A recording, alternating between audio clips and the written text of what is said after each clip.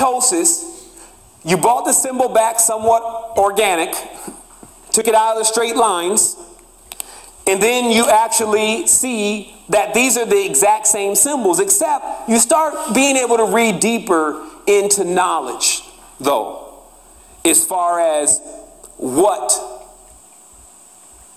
that hexagram actually means. Because in itself, it's actually the symbol of an inorganic womb, synthetic womb. Because the wombs don't contain straight lines. Only the synthetic wombs create straight lines. So now you'll see why they use it for communication, because communication is like birth. They use it for everything that they can seem to get associated with it. They always throw the hexagram in there, right? So let's keep going. Because some people, until they see the rest of this message today, they think, oh man, maybe he's a little off. I'm going to show you that all the knowledge here is the only thing they've been doing is making it seem complex. And what's really happening here now is that we're finding out. And a lot of the people that have been hanging around trying to be on the other side by attempting to undermine the resistance are going to have to cease and desist, because they're going to see even today that they're dead wrong. Literally. That when you're dead, it is very hard to see clearly. Same thing here, pentagram. Man, they already showed it. This is why it becomes the most enigmatic, crazy symbol of the dimension, because man is the most enigmatic, crazy being on the dimension. There's no telling what man is going to do next. He keeps and she keeps insinuating that it is other beings and other things spurring them on to act the way they act. But there's nothing else beside us when you really see what's happening. So you see that it's just another side of you wanting to live out and act out. So blaming it on something else to why you act the way you act is not realizing that you want to be in that frequency. There is something about that frequency that you resonate with. And until you decide to cross over the gate and to go through customs, then you'll stay in that dimension. You'll never see what you would call expanse and paradise. And here's another amazing thing. Once you finally do, you'll see that you're able to achieve it here. That this entire reality will metamorphosize into something that you can actually expand in and continue to expand in and grow and see others grow and to feel again. Because the problem with being synthetic is you can't feel anything. Anyone ever start thinking about anyone now asking why back when they were younger, the club, even when they were in a club, it felt like different, like I was having fun. And then now I'm doing the right thing for myself. I'm eating the right stuff, but I can't seem to I feel. Or back in the day when I was in church, I used to feel like the spirit was there, but now I don't feel anything. It's not because of what you were doing before. It's because how you've become now. The things that they've brought into the world since then to now have only served to make you more artificial. You are what you eat. You eat artificial food, you become an artificial being. You don't drink water, you don't be water. Water's life. Your water's chemically imbalanced and pH screwed up and laden with minerals. You become chemically balanced, pH'd up, laden with minerals. You see, whatever we choose to take in, we become. Whoever we think God is, we eventually become that. That's why the best thing that you could do for yourself is to realize universal knowledge, because no matter what dimension, plane, or expanse you end up on and land in, the same rules will apply. No longer will you come spiraling through a world like a falling star, crashing all into this, causing conflicts that cause ripple effects later on in life that you have to deal with. You see what I mean? Keeping it 100% responsible is what I call it. You want to be 100% responsible in this world. So let's keep going. Pentagram. It means phi. We've been running all over it. Phi is the body. You're right. So what happens is that when you try to interpret a symbol like this, you're going to come up with as many variations as of individuals and their attitudes and how they exist on the physical plane. And guess what? Like I told you, there was a demonizing of woman. When you flip the star upside down, it actually means woman. And this is where you get to the symbol that so many people in this dimension see as the demonic symbol, which is the inverted pentagram. It's because they have demonized it, the same faction that is turning everything that means woman into evil, and then hidden why in the Baphomet lore, Baphomet has the breast.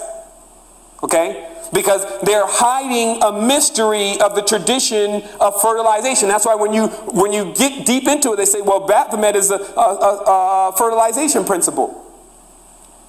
But the symbol doesn't look like that. It looks like a terrible monster. Right? Now you see the trick. The fertilization symbol, or the fertility god, is a fertility goddess. I mean, this is not a mystery, people. We've just been, like I said, run around the forest. Someone is playing games with us, taking away our regenerative principle so that we die. Dying is what you did already when you split from the feminine. That causes death. Splitting causes a temporary stage of what appears like death until you gain that other side again. That's what we're doing here. Let me give another symbol and then we'll get onto this board. Yeah. Actually, those symbols will suffice. Let's go ahead and get to the board. Let me check over my notes really brief here because we haven't even began. What's going to be happening in season 2 is that we're going to take every single thing and truthize it. We're going to have something called the truthizer. And every single thing that is going on, we simply put the GUI or the actual correspondence to truth. As GUI means you lay over it. Whatever is false, you put the truth over it and show people this is the truth to it. So, also, let me just look through my notes here really briefly just to make sure that I'm not missing any part of this because it's super important. And let me back off here with the camera. Give you some images to take a look why I set up this here so that we can go ahead and get on the board. Because this is massive. Because what you'll see is that, man, I've been getting played. I've been on timeout. They're showing me all this stuff and telling me it means all these different things and it just means me. Other variations of me. Then they make it all mystical and enigmatic. This is my word for the day. An enigma. We don't know what it is. Because you don't know yourself. That's what they're saying. They're saying as long as you don't know yourself, then you won't know the meaning and true hidden meaning to any of these mystery symbols. And then, when they take woman out and debase her and degrade her, then if they can completely abolish what it was ever like to regenerate, and they can even turn the feminine species itself into non-regenerators, then they can rid us off the planet, as they always say.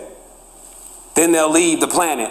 And leaving the planet is, of course, leaving the vibration of being a whole and complete being. Have to move this around a little bit. So this is important because this is what happened. This is how the quote-unquote Jesuits, we smite their face, are keeping things going on. That's the other thing. I'm not being nice with people anymore. Meaning that all the smiling in the face and hello, how are you doing? Look, do you want to know the truth or not? This is not a democracy.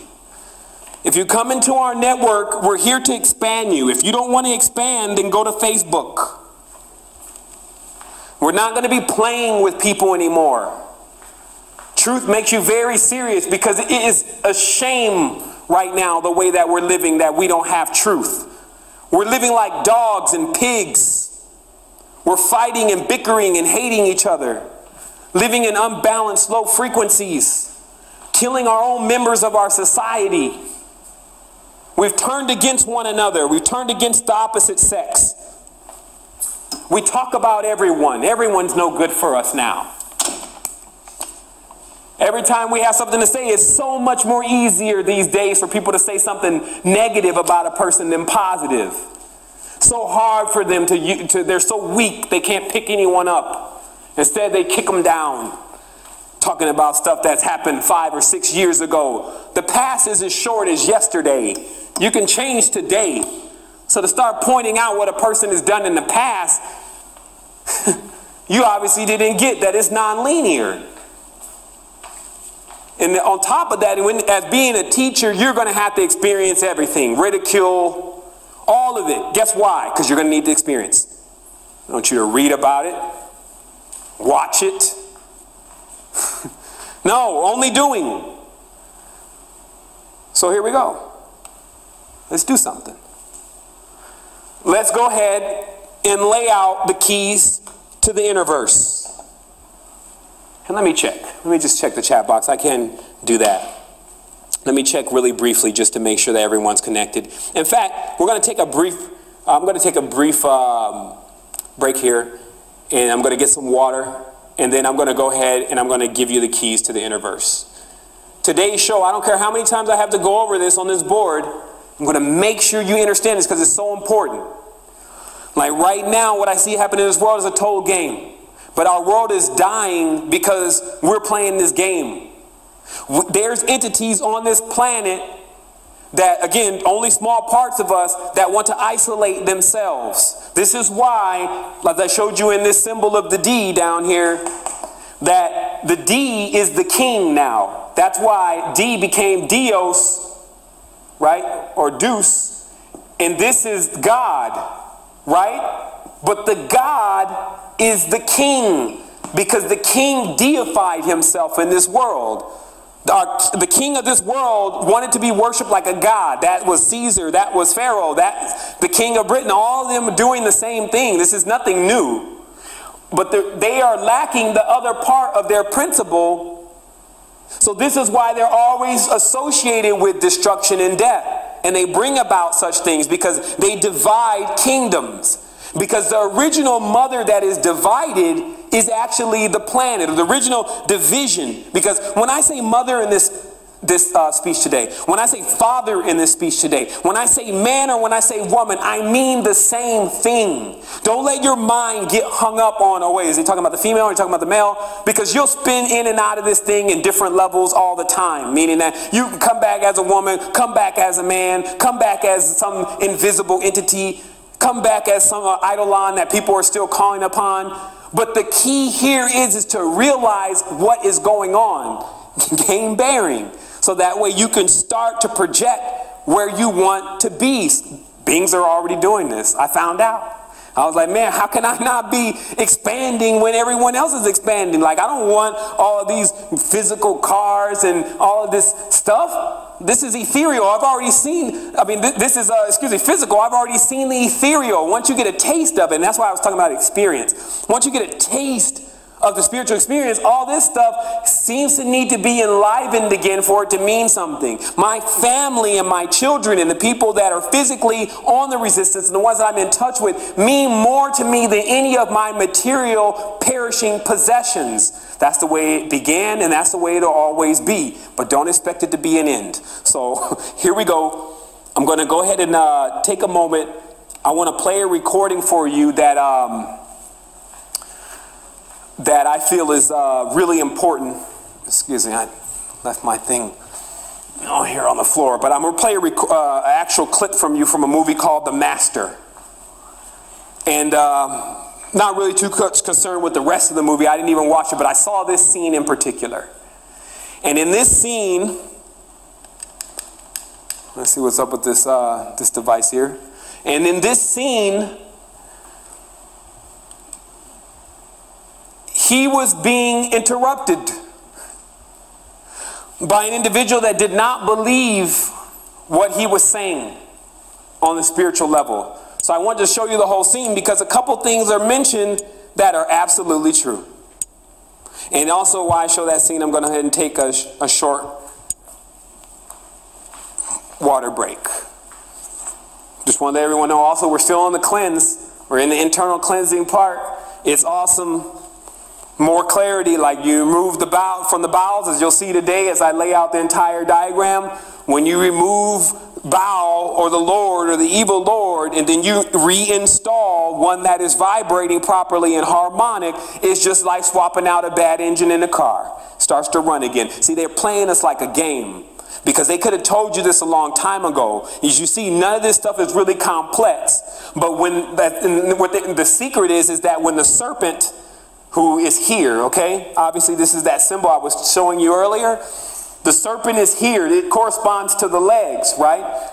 But there's two, so this means it's always dual. These are interlacing, and we'll talk about this when we come back. I don't want to get into it now, but just this component of why the serpent became God was because the Lord, or the one that was lower and in division, actually became God. Now, what God set out to do was actually cause a confusion. This is what you see in the Bible. And in doing so, by actually first saying, I am the only God, then, and this is again a system of belief. This is the serpent brotherhood of Sod. I am the only God. And then cutting off the feminine principle, also, which is the regenerative principle. Now God doesn't have a wife anymore.